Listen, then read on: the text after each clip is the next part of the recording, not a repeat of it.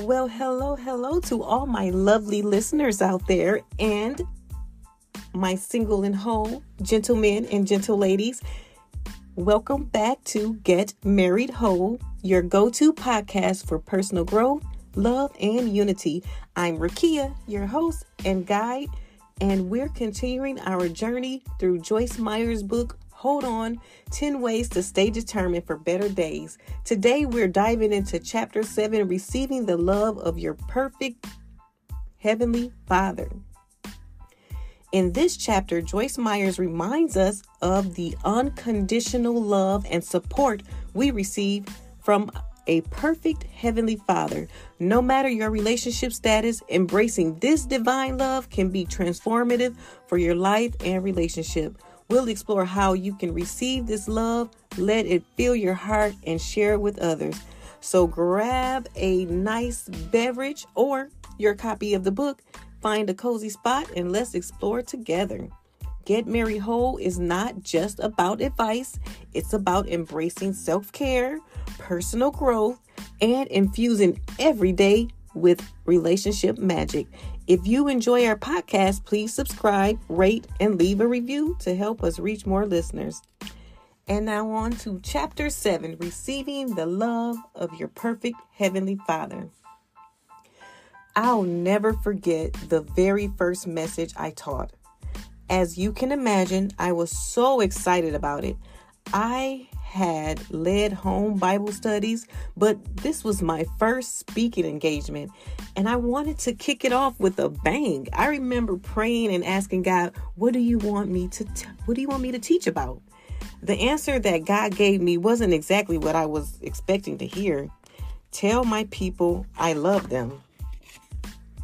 At first, I was confused. I thought that was the most basic thing someone could teach about. I wanted to reveal deep biblical truths, but God was telling me to teach about a simple topic. I thought, what? God, they know that. I'll never forget what God said to me in response. I heard him distinctly say, no, people don't. No, I love them. If they did, they'd act a lot differently than they do. The more I thought about it, the more I realized how true that was. If we knew how much God loved us, and if we decided to receive that love, we wouldn't freeze in fear when times get tough. The Word of God says perfect love casts out fear. 1 John 4:18. When we really get an understanding of God's unconditional love for us, we will worry less and not get stressed when someone talks badly about us or when we are faced with a difficult situation. The Bible says in Romans 8:31, if God is for us, who can be against us?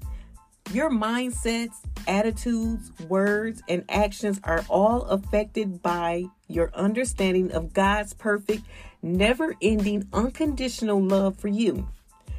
It is the foundation for everything in life. If we knew how much God loved us, and if we decided to receive that love, we wouldn't freeze in fear when times get tough. God loves me. God loves me. God loves me. It took me quite a long time to really get an understanding and an appreciation of God's love for me. I spent an entire year, not a day, not a week, not a month, studying the love of God, studying the love God has for me. I would remind myself each day, God loves me, God loves me, God loves me. I read every scripture on love I could find, and I studied the love of God for the entire year. Now, it didn't happen overnight. It didn't even happen in the first few months. But toward the end of the year, all of a sudden, it was like somebody turned a light on in my spirit, and I knew that God loved me. And from that day until now, the enemy has never been able to take that from me. God wants you to have that same understanding of his unconditional love for you. No challenge, no difficulty, nothing threatening, nothing impending, no amount of rejection and no amount of trouble can separate you from the love God has for you. You may not understand everything that happens around you, and there will be times when something may not seem fair, but you can always know this one thing: God loves you. You have to know that and receive that love deep in your spirit. It's not something you are going to get just because someone says in passing, God loves you, especially if you've been mistreated in the past and never really had an opportunity to know what love is. In the world, we think about love and acceptance through earning it and deserving it. People will treat us one way if we give them what they want, and they'll treat us another way if we don't. Unfortunately, we often apply that earning love mentally to our relationship with God. The truth is that we can't earn God's love, and we don't have to. Our right standing with God is not based on how many good deeds we can do. Jesus is our righteousness. He paid the penalty for our sins, and his sacrifice gave us right standing with God. 2 Corinthians 5:21 says, "For he made him who knew no sin to be sin for us, that we might become the righteousness of God in him." And Philippians 3:9 says, "And be found in him, not having my own righteousness, which is from the law, but that which is through faith in Christ, the righteousness which is from God by faith." Conditional love that is found in the world may be based on your performance or what you can offer someone, but God's love for you is without limits or conditions. The foundation for everything in your life really is dependent on you having a deep knowing that God loves you and that he loves you unconditionally. It's not a transaction based on your perfection.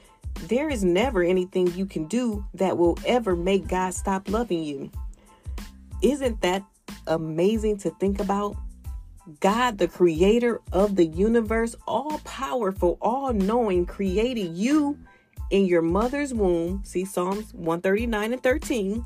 And he knows every day of your life before one of them came to be. See Psalms 139:16. You are the apple of God's eye, and he loves you unconditionally.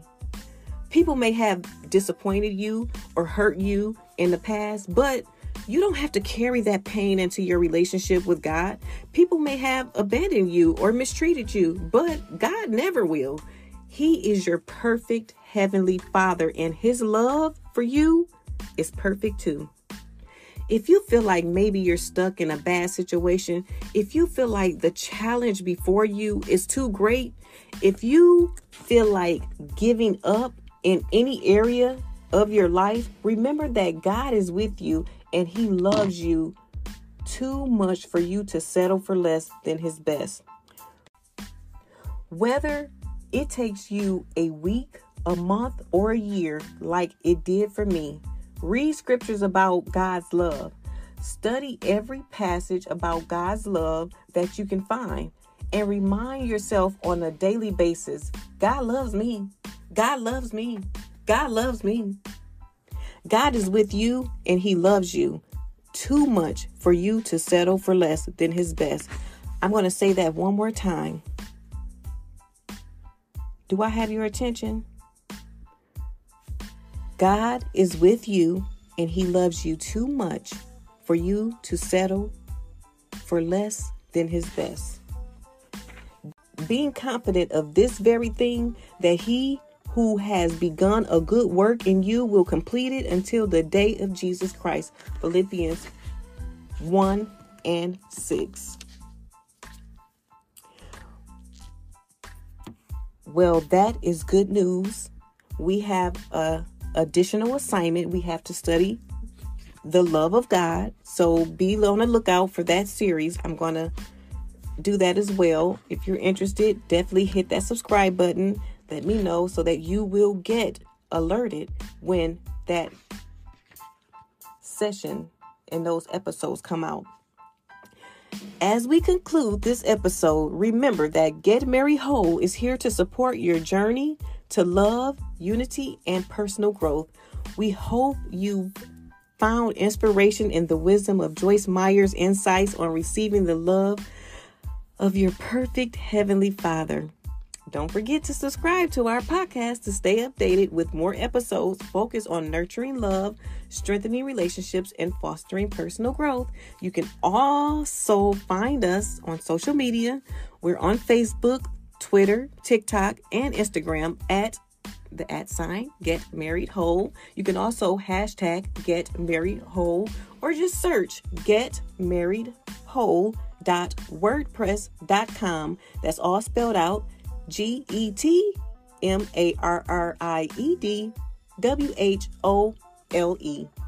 If you have questions, topics you like us to explore, or if you like to explore one-on-one coaching or our programs, please reach out. We're here to support you on your journey. Thank you for being a big part and the best part of Get Married Whole community. Remember, you are special, unique, and wonderfully made. And above all, you are the apple of God's eye. Embrace the love of your perfect Heavenly Father. And remember, it's everyday relationship magic. Until next time, stay blessed and stay whole. There's great love for you here. We are complete. Peace.